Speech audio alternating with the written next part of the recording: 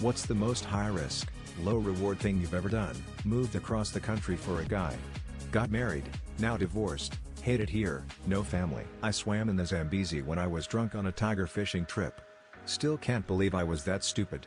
For those that don't know, it's infested with hippos and crocs, known for taking people. My friends and I used to target and steal those signs that said if you are caught stealing you will be prosecuted. Many illegal things were done and many hundreds of thousands of dollars of stuff was ignored to steal increasingly difficult to obtain paper signs.